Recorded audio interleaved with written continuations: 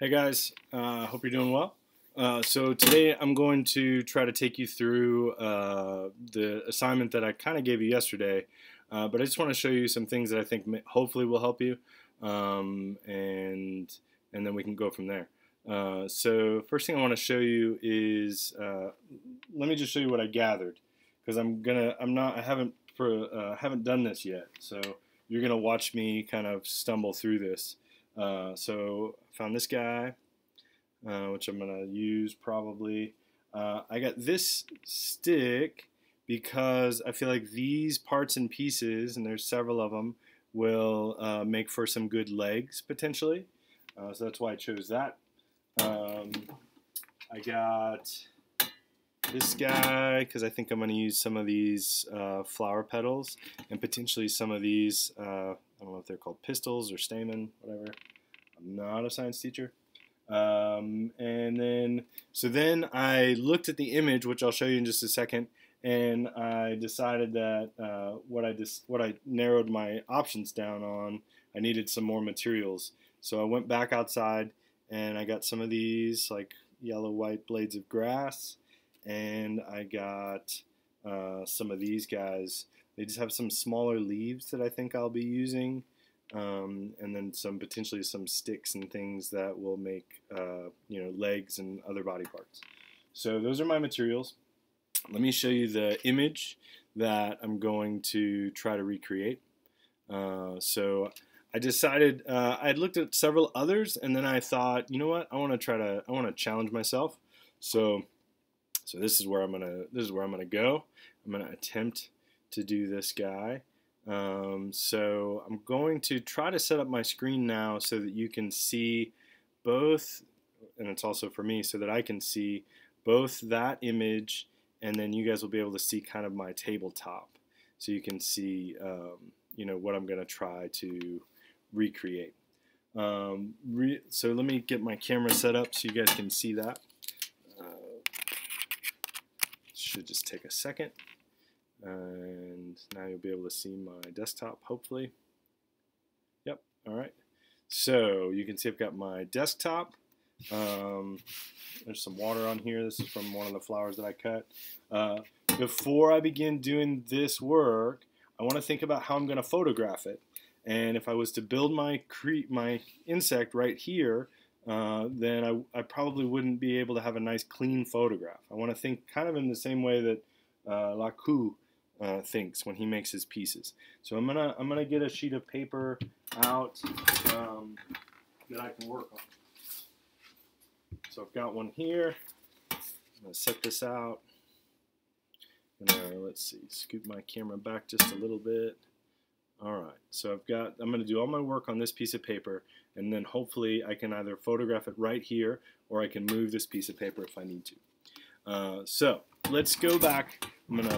Again, I know that we're kind of sharing screen, but I think that this is kind of the best way to do this. So I can see my image now, and you're going to see how I start thinking about how I start building it. So I'm thinking about what Raku said in the interview. And one of the things he pointed out was like thinking about the silhouette of the piece. So I'm thinking about that. I'm also, right now as I'm looking at it, I'm thinking about, what will be the last things that I put on and what will be the first things. So in my mind, looking at this piece, I feel like these legs and possibly these horns or jaws, whatever they are, those will be the first things that I need to apply or place. So I'm going to, I think, begin doing that. So I'll show you. I'll try to keep it in the view as I'm doing it. I'm going to start with this guy. I'm going to start with, I've got a couple of these pieces. And then I'm also going to, I'm going to use these little pieces of grass. And I want to think about symmetry. I want to think about kind of how these things are laying currently. Whether I want to try to adjust them. So I'm just kind of looking at those things. I'm just going to lay all these pieces out. And I'm thinking, based on what I'm seeing here, that I'm going to go with these. I'm going to set these guys aside for a second. I'm going to go with these these larger pieces of the grass, so the blades of grass. And what I'm going to do now is I'm going to cut them so that they fit and kind of start to create that shape that I want. So I know I'm going to probably place some things on top of these guys.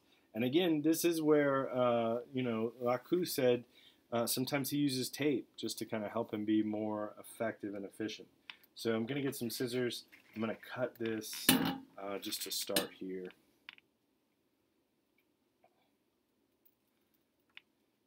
I'm thinking about my placement.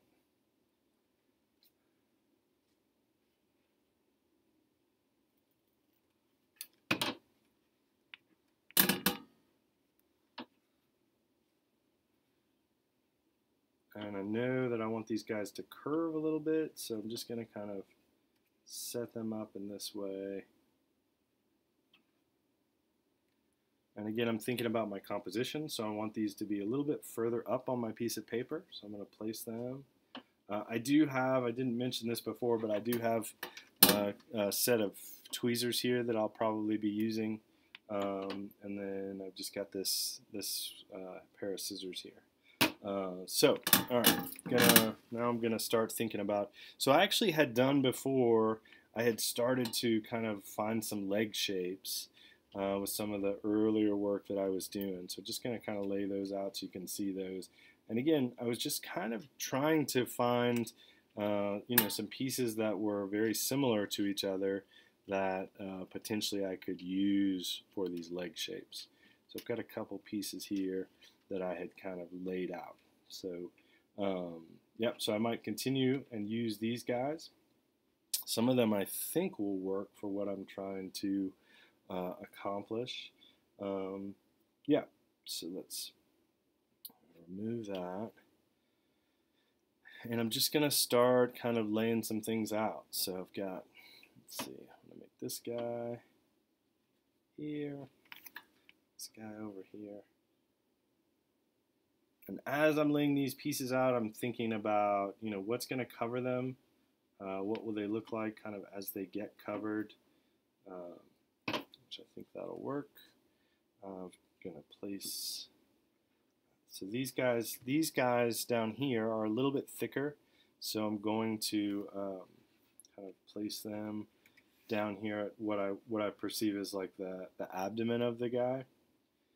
Knowing that I'm going to probably add on to these two some legs that extend out further here. And then I think I'm going to use these guys in here. That feels right.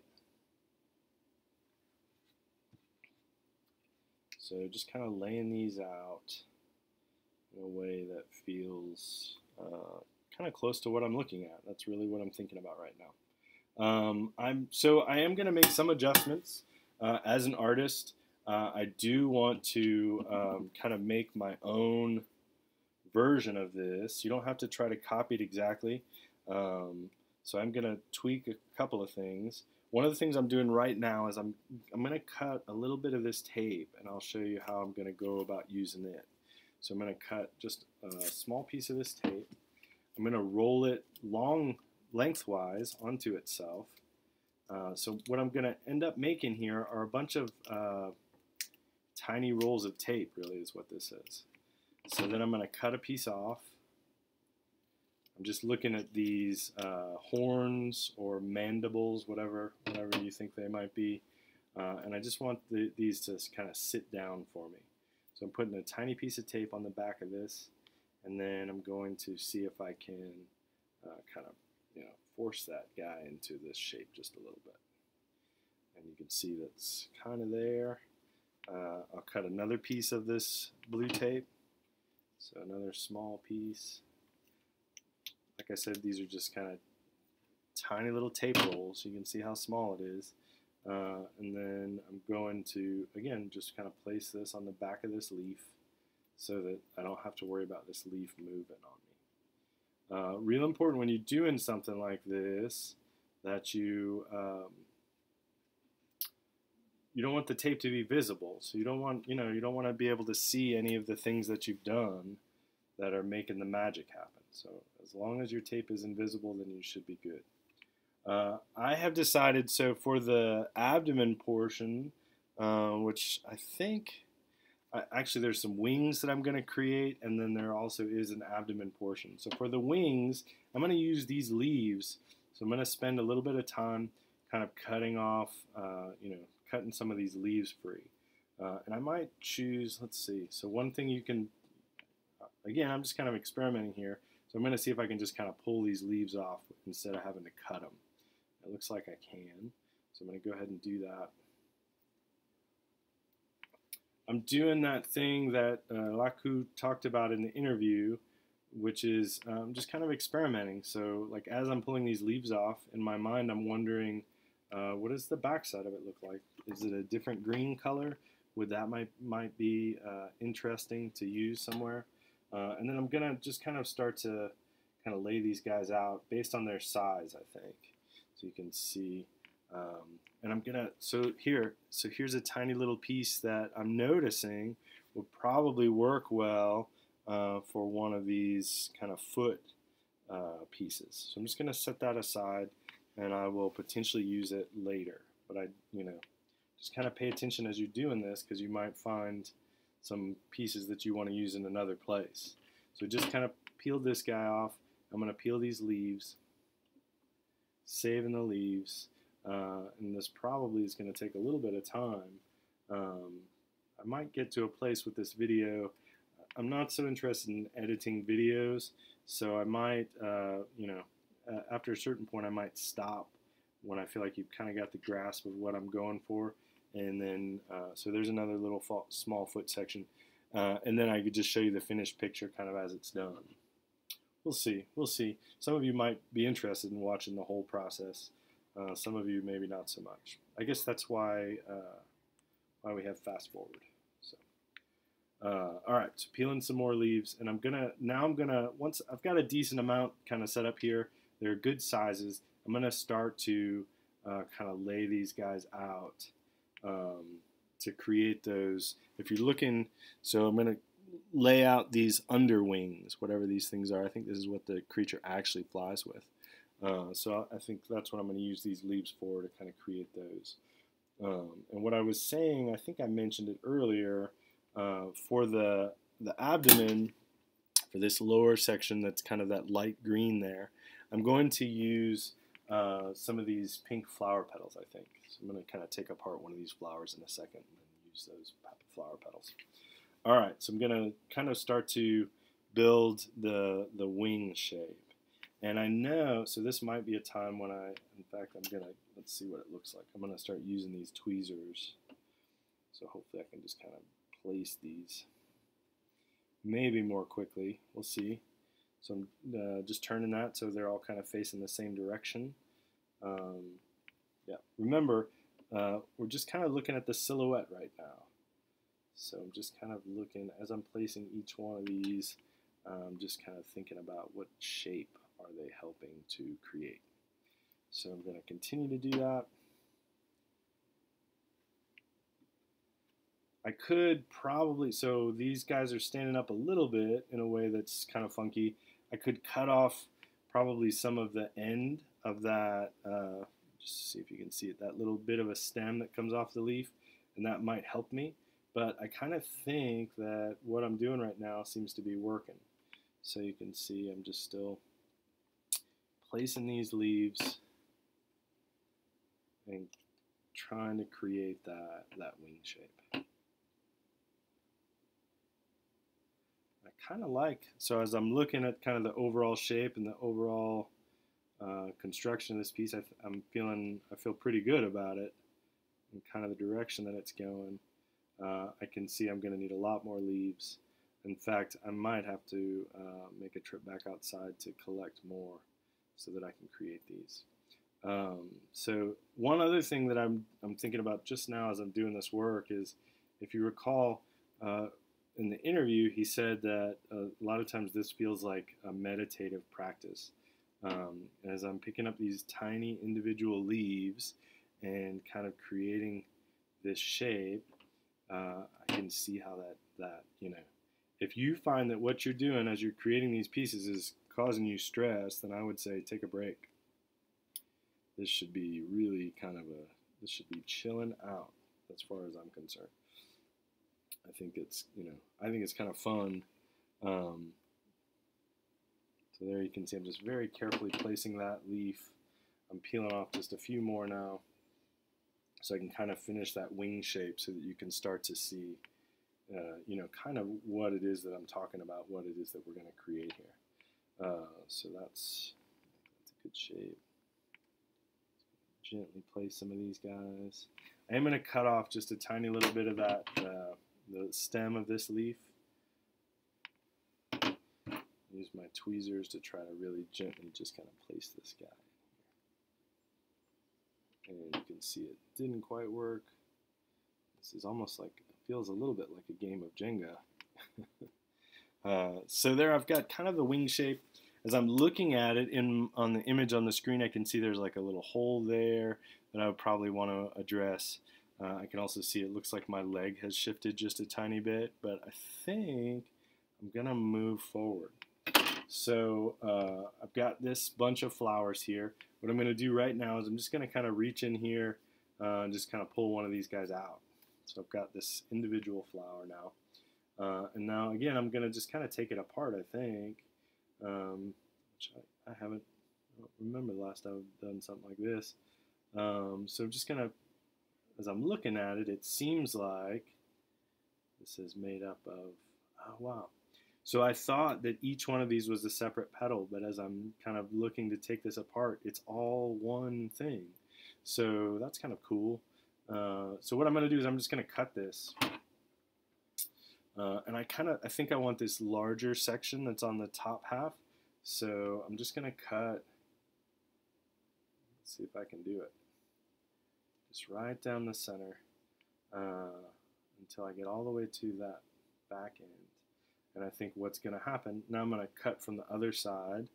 I'm just going to cut essentially I'm cutting the stem of this in half. Let's see if that'll work. Like we said in the interview, it's all kind of an experiment. So you see I've kind of opened this flower up, and I have a feeling I'm going to try it. If I just pull, that I can kind of peel this guy into two separate pieces. So yeah, so done that. I've got these two kind of separate pieces. Now I just want to kind of study them and see if there's, if what I have here will work. And I'm looking, I think I'm going to probably take it apart just a little bit more. So I'm going to pull these guys, kind of set that aside. And I've got this, kind of a unique shape here. So again, I'm just going to, I think I'm going to cut this.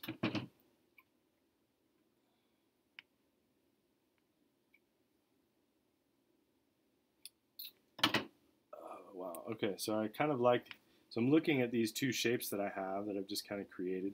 I kind of like this one. So I'm just going to set that down there and just kind of see what it looks like. And yeah, I think that's kind of nice actually. So I'm going to, I think I'm going to cut this a little bit more so that I can use this as well. So I'm just going to, cutting off just a little bit here, and I'm going to take this piece that I just cut and see if I can lay that out there. Use my tweezers for just a second. Just try to adjust that. Yeah, so I think that's working. So just going to peel this off. And I'm going to cut this again. So just like I just did, I'm going to cut it right along here.